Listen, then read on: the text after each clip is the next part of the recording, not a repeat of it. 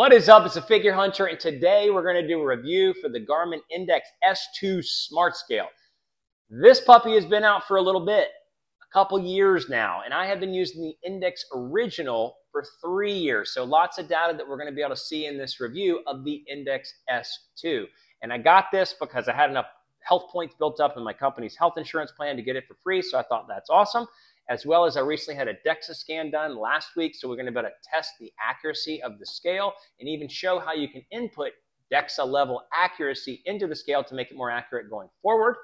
So if you like this review, please give it a thumbs up. Please consider subscribing for more.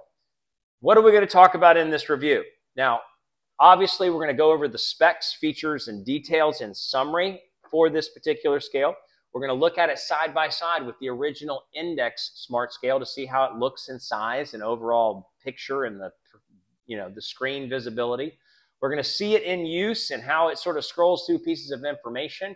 We're going to review the accuracy as well as review how it displays data for each of the metrics it tracks over a long period of time.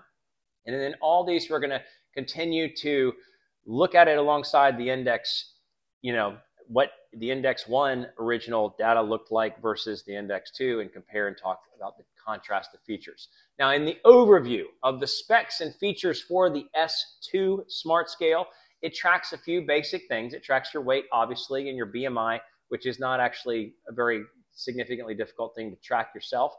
It tracks your body fat percentage. It tracks your skeletal muscle mass weight. It tracks your bone mass weight and your body water percentage. Now, with any of these weight metrics, you can have it track in pounds, in kilograms, and in stones, whatever the heck stones are. One of the new features about the S2 Smart Scale is it has now a 1.2 bright color screen instead of the sort of two-tone monochromatic type screen that was on the Index Original. And it connects to Wi-Fi like the Index Original did, but that makes it useful because you step on the scale, it uploads it to Wi-Fi, it dumps it into Garmin Connect for you to review all your data. You don't have to have your phone anywhere nearby. In the box, it comes with carpet pads. If you are going to be taking measurements on carpet, try to increase the accuracy because it's really better to take it on a hard surface. And it comes with your first set of batteries. It requires 4 AAA batteries, and four AAA batteries can get you up to 9 months, which I think is a sweet deal. You no need to try to get a scale that you have to plug into USB to recharge it. You can do a number of different customization features that are new to the S2 Smart Scale over the original Index scale. And you can add up to 16 users as long as they have a Garmin Connect account and as long as they are linked to your Garmin through a connection. You can add them, and then they will have on their phone through the Wi-Fi connection all their stats that they can see over a long period of time. Now, to take the best measurements, it is best to use it on a hardwood floor. And it is definitely super important to take your measurements at the same time of day so that some of those internal components like water, body water percentage, are coming out somewhat consistently with how hydrated you are at whatever typical time of day. So I just recommend you take it first thing in the morning so that you're as dehydrated as possible. Your water hydration level is the same before you have a cup of coffee or a glass of water so that everything stays the same, because more than just the accuracy is being able to see the trend lines over a long period of time. And that's what we're going to talk about as we look at some of the data. So with that, let's look at the scales side by side and then dive into the rest. Okay, so looking at the two scales, you can obviously see a huge size difference between the 14 by 12 versus the 12 by 12. It's just a lot more slender. It's actually a little bit lighter. And if you were to just tap on each of them to try to get the screen to come up, you can see it's just a monochromatic. I mean, it's bright and clear to be able to see. The letters or the numbers are bigger because it's a bigger screen all around. This is the 1.2-inch screen that comes on the new Index S2, but it is a full color screen, so you're going to see a lot more information. If you were to look at them sort of over top of each other, you can see that if you were to lay it across, you basically have lots of space around the sides that you're saving in overall space. It's got nice little rounded edges versus the more squared off edges on the Index S1, the original, versus the Index S2. Just got a really nice sleek look to it, and the color screen, although it is a smaller screen than the original S1, it's still clearer and easier to read because it has got better resolution and is a full color screen. All right, so you just tap on it once, comes to life. Step on it, get the feet in the right position, your weight, and then it'll begin to scroll through, find the name, and it'll start to tell you your stats. Trend line, BMI, body fat percentage, totally wrong, skeletal muscle mass, bone mass, water percentage,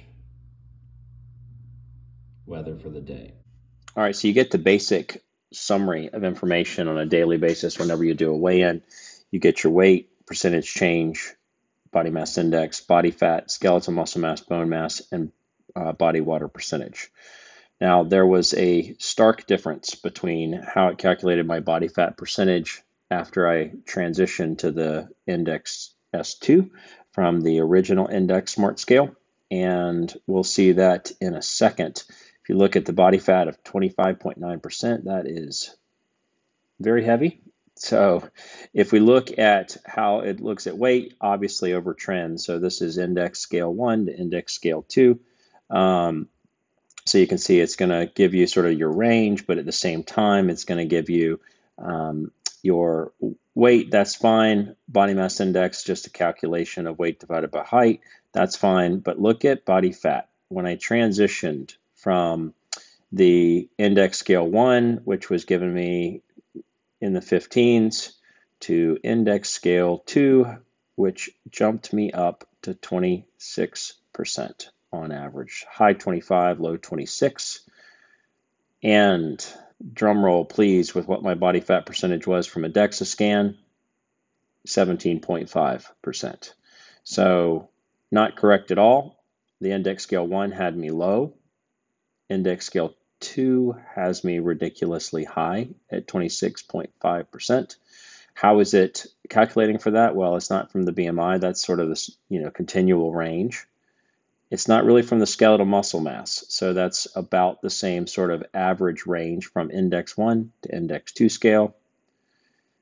First measurement that has more of a felt drop is it's changing the amount of bone mass that's estimating for me to have. And the other major change is it's estimating the amount of percent body water to a much lower percentage. And that is that and bone mass are the only major differentiating graphs that are creating this highly erroneous body fat percentage. All right, so if you want to be able to set in the actual score you got from an outside institution, you would basically go into the user itself and go into user settings. Then you're going to set body composition, body fat 17.5, skeletal muscle mass we don't know, so we're just going to hit save. Okay, it's saved. Okay, look at it in greater detail. So see, the first weigh-in today still had my body fat percentage. First weigh-in today had a body fat percentage at 26. And then after I did the manual entry to add the data from an outside DEXA scan of 17.5, it adjusted my body fat percentage to 17.2. So this is great that you can make a manual adjustment. Obviously, the data is completely incorrect out of the gate. So you can see all those are going to be the same. So there's the drop off in body fat percentage. And where is it accounting for the increase in percentage? It's not really in skeletal muscle mass, or it's not at all in skeletal muscle mass. It's in bone mass. So you can see it took the data from 10 to 12. If we look at the DEXA scan, again, 10 or 12, my bone mass is actually 7.3. So 7.3 pounds. So neither one of these are accurate. And if you look at it as a percentage basis, they are highly inaccurate because they're a huge percentage different from 7.3 or 7.6, can't remember exactly. And then it's also attributing a change in water. So it's just sort of making up the difference with additional bone mass weight and percent body water weight. So if anything, maybe from here, I'll be able to assess if there is any significant changes in body fat percentage now that it's locked on to this outside scan. So the other question is can you make this kind of change with a manual addition to the index original scale? So would the index original scale still work to be able to take into account an outside scan input? And we can see on the index smart scale, the original, you basically don't have any place where you can connect it to an updated information from outside. So you can't add your body fat percentage, so it won't realign with what you received from an outside scan.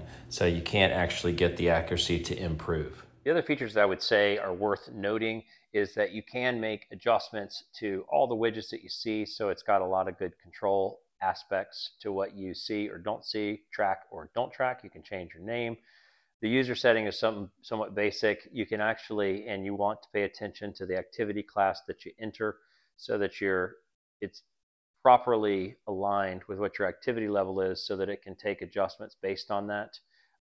General aspects, nothing great there, but you can add up to 7 Wi-Fi networks, and then manage users. You can add 16 total users, yourself and 15 others. They have to be on Garmin Connect, and they have to be connected to your particular account for you to be able to add them. So it's all, you're like the master controller of everything, but the fact that you can add those 16 users makes it helpful. And the other really primary thing about it that I think is worthwhile is just the fact that you can see your trends over long periods of time. Now, there was a little bit of adjustment here because of some setup, but you can see that I've been using it for a long period of time. There hasn't been, other than this recent debacle with it, the new scale tracking a whole different body fat percentage and, bone mass percentage and bone mass weight and body water percentage. But other than that, if you look at the consistency over a long period of time with even the Index 1, the original scale, it's actually, the trend lines are really tight, or they're really similar. I wasn't getting a lot of variance. This was a later day measurement that I got just testing and playing with the new scale. So it otherwise is tracking it within a tight range of variables. So it's not showing a wild percentage difference day to day. So you will be able to see trends over a period of time. As you can see here, the skeletal muscle mass increase over a period of time. So you can see trends, and that does make it useful to be able to see direct trends over long periods of time without that added uncertainty of high-level variance that it hasn't been reflecting for me. There has not been much high-level variance. What do I think of the Garmin Index S2 Smart Scale? The first thing I would say that is a positive aspect, is that it has been super consistent. I mean, I'm using the old school Index Original, and there has not been a lot of variation from one day to the next. And through that, I can see trends over time. So that is actually a powerful component when you're tracking your physiological makeup and you want to see a trend line over time. So it's not always most important that it tracks it perfectly accurate, but it shows, not a wild variance between measurements. So you can see that trend line develop. If you're looking for it as the most accurate, obviously, as we saw in the body fat percentage, this is definitely not accurate out of the gate when it comes to your body fat percentage. So if you want to really make use of this and have it be as accurate going forward and have it accurate on those trend lines, you really do want to get some sort of outside measurement. Maybe it's one of the other biometric impedance type tracking measurements, or a DEXA scan is the best. I got mine for $99. It was actually a really, really worthwhile feature. It showed a lot of physical components that was really useful to me. And so if you add that outside and you update it to that more accurate component for body fat percentage, it makes some of the other things adjust, and you can get a better trend line off a more accurate baseline. But that is probably the other pro, is that it helps you to have awareness of what parts of your body are changing over time, which helps you to make adjustments, whether if you want to build skeletal muscle mass to see that trend line going up, or if you want your body fat percentage to go down to see that trend line going down, even if it's starting at an inaccurate starting point. If you're a Garmin user, I would say probably in summary, I have really liked my index scale. I think I bought it used on eBay, and I felt like, even though I didn't think the physiological components were accurate, I felt like the trend lines over time were actually worthwhile. And so I would probably say, if you're a Garmin user, then that's that's a more definite leaning towards this scale. I would try to look for it on sale for $100 or less. And I don't know how often that's possible, or to look at it on eBay if you can get it for $100 or less. I'd say that's probably worth it, because it is so solid. It is so consistent. It always does its thing. It always does the thing the same. So you don't have sort of that unreliability of a discount cheaper one. Although on the flip side, you could find a cheaper one to give you some basic aspects. Even if it is not accurate, again, you could see a trend line on some lesser expensive scales. But I just really like the consistency and just the solidity of what I've had with the Index Original. So with that, that is the review for the Garmin Index S2 Smart Scale, as it's also compared to the original Index scaled and compared to a DEXA scan for body fat percentage accuracy. This is the Fit Gear Hunter. Thanks so much for watching.